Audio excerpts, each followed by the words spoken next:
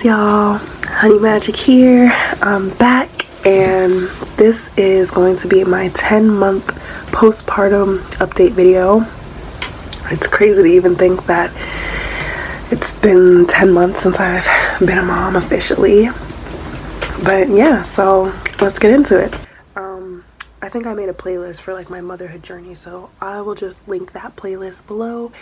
And yeah, you can check out all my other videos on all things motherhood, or at least me sharing my experience of motherhood. So yeah, so baby girl is officially 10 months. It's crazy because she's just growing and is more amazing with every day. So new milestones that she's reached. Again, I haven't been to the pediatrician with her since she was about maybe 3 months or so. I can't remember how old, but when she was basically a newborn still. She's been growing beautifully. She hasn't been sick at all still. Yeah, I don't know how much that she weighs and her length right now because I haven't measured her in like about 2 months or so, to be honest. But she's heavy. The last time I weighed her, she was about 19 pounds, or she was 19 pounds, and she was 28 inches.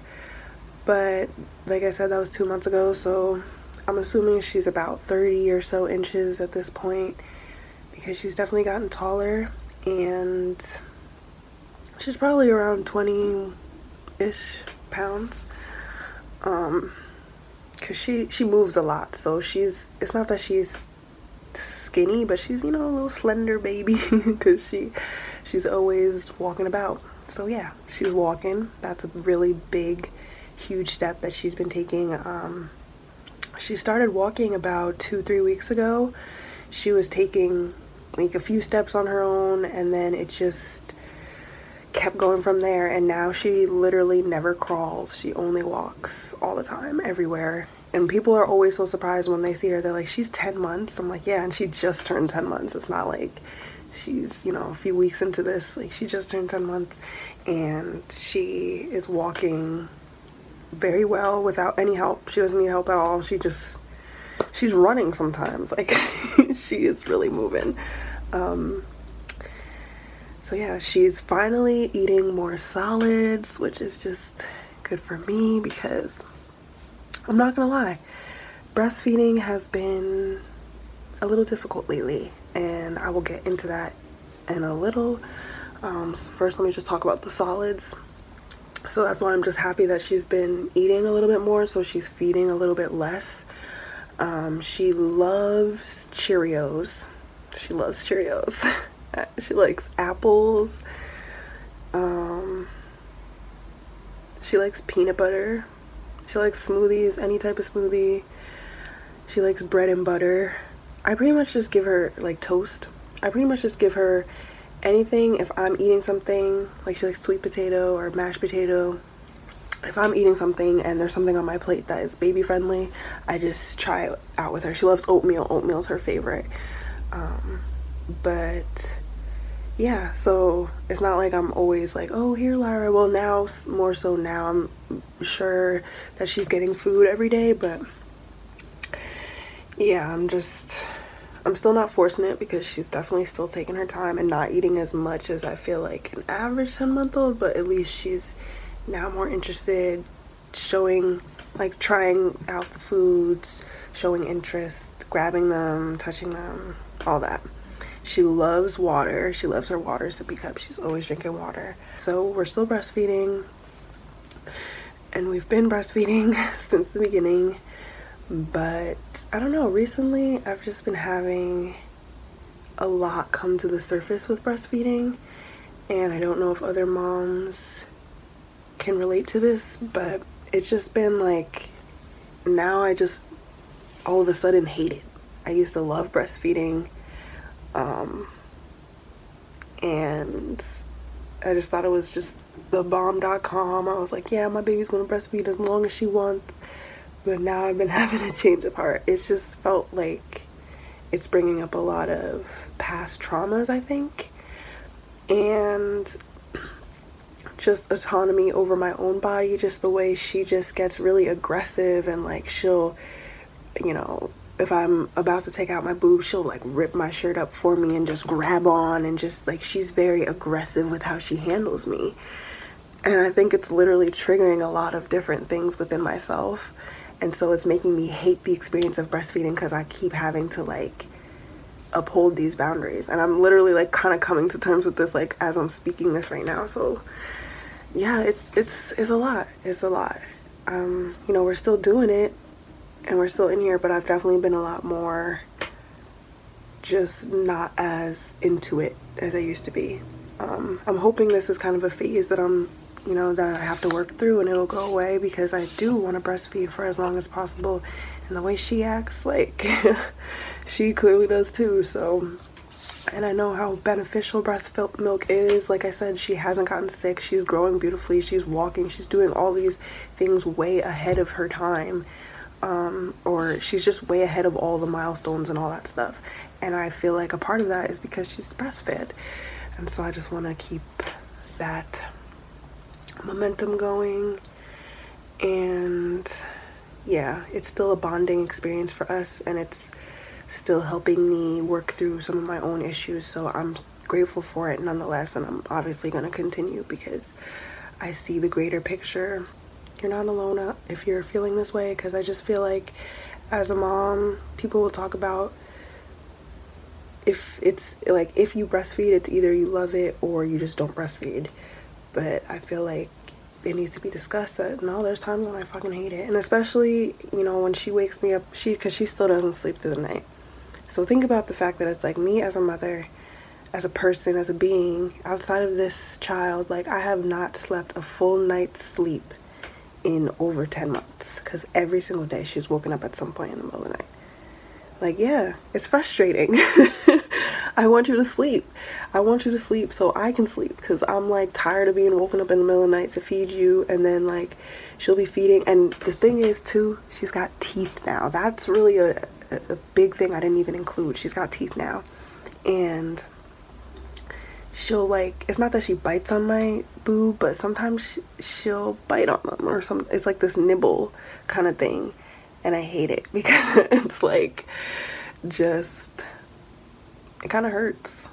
And she'll like try to play with the other nipple with her hand, and it's just a lot of stimulation that I just don't always want. It's hard to fully explain.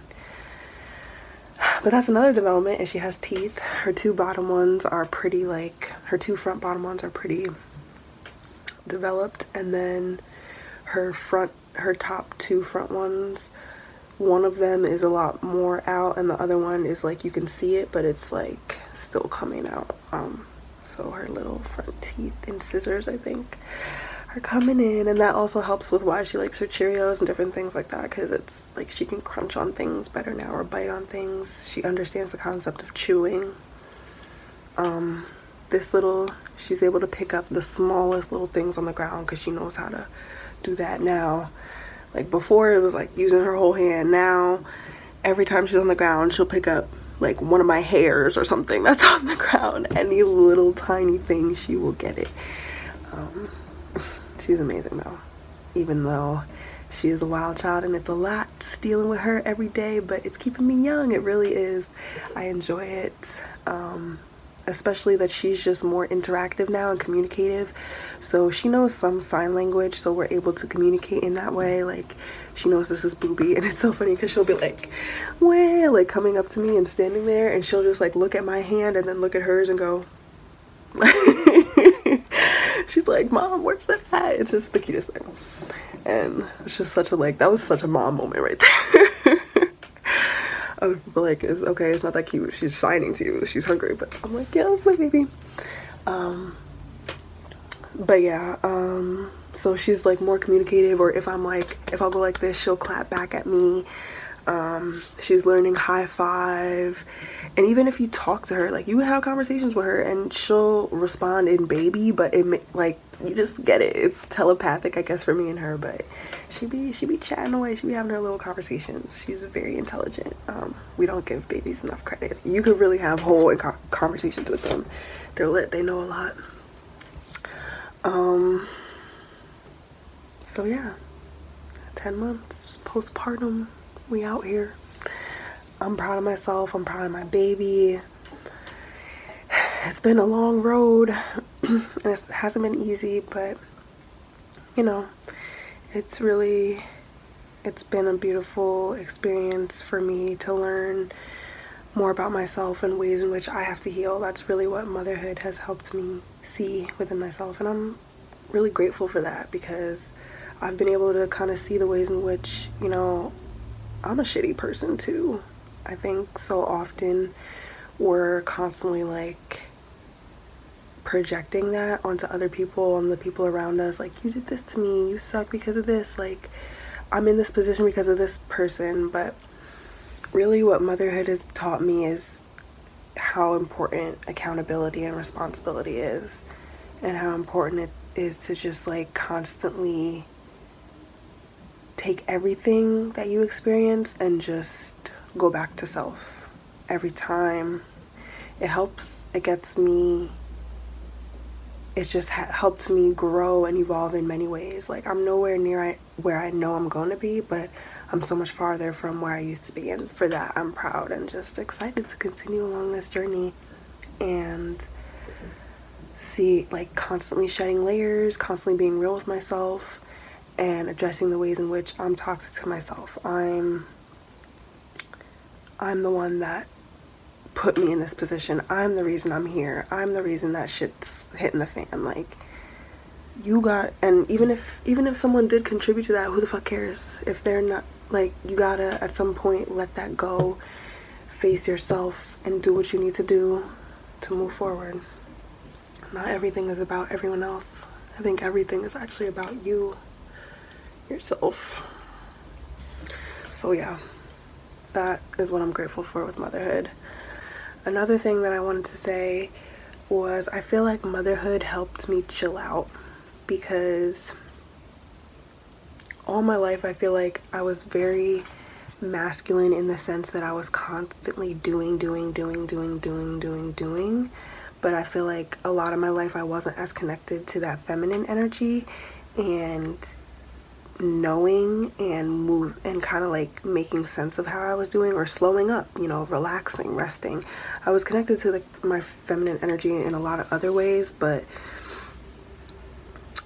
I think I wasn't expressing myself as feminine as I should have. I was really expressing myself very masculine, just all the time. And I feel like motherhood helped me embrace that femininity more in a way, where I was really just in a state of just a cocoon kind of. And that started from pregnancy onwards. I lost everything. Like, all the things that I had worked so hard for, they all just kind of fell apart. But it needed to happen that way, because I was becoming too dependent on all of these things to validate me, to validate my success. And I've really had to start from the ground up, and not being able to be as like do like I would be the type that's like, okay, I want to do something, I'm about to work 3 jobs, save the money to do it, and then do it. And I would do it. But I can't do that with a child, or at least as easily as I could have, and I don't want to anymore. Like, that's not the type of shit I'm trying to do, is work for somebody else. It's like taking what I've learned and playing this game way smarter, like using my intuition plus that masculine energy, so integrating that divine feminine and that divine masculine energy, because my masculinity was still unbalanced in a lot of ways, my femininity was unbalanced in a lot of ways. Like, those are things that I'm still grasping and working on to this day. But the important thing is being real with yourself as a mother and being like, yo, how long am I gonna use this as an excuse that I'm a mom, I can't do this, I'm a mom, I can't do that? Like, fuck that. make the time, prioritize, do what you gotta do. And that's what I had to say to myself, like, bitch, boss up. Fuck this shit. You know, get out of the funk and start embracing your strengths again. And baby just woke up and amplifying them to the max. So yeah, right now I'm taking a break off social media because I feel like I need to reapply discipline in my life and help. That's kind of like what came to me when I was just meditating on how to balance my divine masculine energy, or at least get more in touch with it. And that's what my like divine masculine guides kind of told me was discipline. So I want to do a fast as well of some sort, but first things first is like fasting from social media, because every time I'll do this to myself where I try to like cut out everything right then and there, I'll be cold turkey with it, that's when I be fucking up. So I'm being real with myself, and it's like, all right, no social media for a little bit, and then I'm gonna add on to that and continue with the no social media, and then add on to that and continue with the no social media plus the one I did, you know, keep building on it, snowball effect. And it's been working so far. Like, I haven't been on social media and I haven't even been tempted to go on, and it's been 2 days, which it sounds crazy, but it's like I literally would be going on that shit every single day. Hey, you want to be in the video? He's still sleepy. She just like laid back down like, Mom. Hey, Munch. But yeah, that's pretty much it. 10 months postpartum. Crazy to say. But I really feel like they kind of emphasize that the first like 6 to 8 weeks, or even first 3 months sometimes, that's the postpartum period. Like, okay, but I personally believe that the postpartum period is that first year. Come here.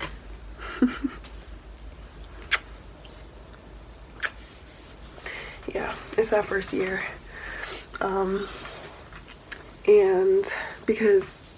And that's another thing too, is like mom and baby are thought of as like two separate entities off the bat. And in my doula training, one of the trainers had said, you know, mom and baby are like,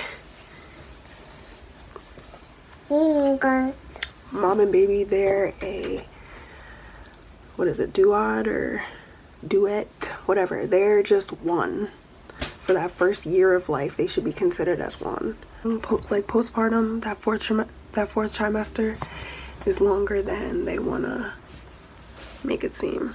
It's really an adjustment, because not only is baby born, but mom is reborn, and that needs to be acknowledged. It's a hard adjustment, especially with that first child, I believe. I mean, I'm sure with any amount of children, but that first child is that initiation, so it's an intense experience. Because I can only imagine going through this again, but you would just be a little more like, okay, I got this now. I remember this a little bit. The first time around, it's like, yo, this is all new, what the fuck? So it takes getting used to.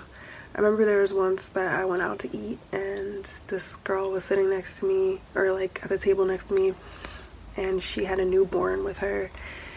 And this was a couple weeks back. This was probably like when Lyra was 7 months or so. And I started talking with her about the baby and everything, and she was afraid to breastfeed in public, and because she was like, do you do it? And I'm like, yeah, I breastfeed in public all the time. She was just like, how'd you get over that? Like, do you cover yourself and all this stuff? Because she was young like I was, maybe younger than I am. And I was like, I don't cover up, I just breastfeed her. And I'm like, trust me, when she was first born and I was first breastfeeding, I was like that too. I didn't want to do it out in public everywhere. It took some getting used to, but once you're used to it, then I just got to the point where I'm like, I don't give a fuck. Sometimes my boob will be hanging out in my house and I just don't even realize, because she's just always, it's just second nature at this point. But yeah, and I was talking to her, and she was just telling me about her fears of breastfeeding, and she asked me, does it get easier? And the way she said it was with such like I knew exactly what she meant, because I remember when Lyra was a newborn, I had asked one of my friends who had a baby who was older than Lyra the same exact question at that point. I'm like, does it get easier? Because it's a lot. It is definitely a transition, especially if you don't have the type of support that you would like to have,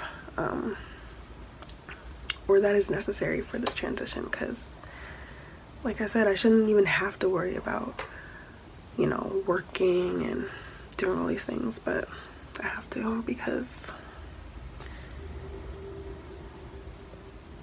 no one else thinks about it for me. So gotta get it done, gotta do what I gotta do for me and baby girl.